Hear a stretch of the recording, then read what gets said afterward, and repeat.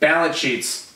Balance sheets are everything in your business, and all a balance sheet is assets minus liabilities equals your equity, and all we're really concerned about is your equity. We're trying to maximize that equity. That's what we're trying to do. So, in the example of the leverage buyout, just to have an example of a balance sheet, individual is asking $10K for his customers, and he's asking $10K for his goodwill. So he's asking $20,000 for the value of the business. So over here, we've got $20,000 value of the business. Liabilities are 0 currently. Now we want to go ahead and acquire the business for no money. Let me show you how we can do this with the balance sheet. We're going to make a line here. We're going to keep this super simple. We're going to add in the debt column. We're going to add in the liability columns. We're going to go borrow $10K. So personally to us, we owe someone $10,000. We took that from them and we gave it to this individual. Now, this individual then gave us a $20,000 asset. So over here, we've got $20,000 in assets and we've got $10,000 in equity. So essentially, we have just taken $10,000 in equity and put it into our personal equity column here. This is fantastic.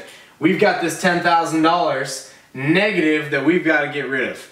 And he gave us $20,000 in value. $10,000 was the value of the client list, which is subjective, and another $10,000 was the value of the depreciated equipment, which was also kind of subjective, but more real and tangible.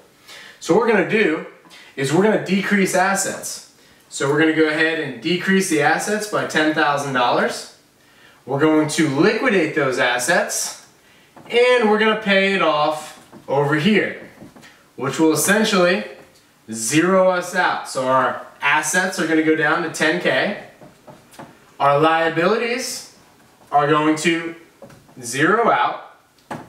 And over here in our equity column, we now have $10K worth of new customers. And boom.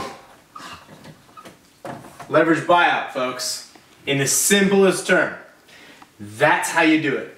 So you go out, you essentially use somebody else's assets. Now let me reiterate on the $10K that we borrowed from a buddy. We did that for operating capital needs. In theory, and this doesn't always work well, but in theory, you could have taken the business that you were purchasing and you could have worked some sort of extended payment deal to where you paid this guy his $10K in 60 days or 90 days. And that would have given you time to liquidate the equipment and pay off the down payment.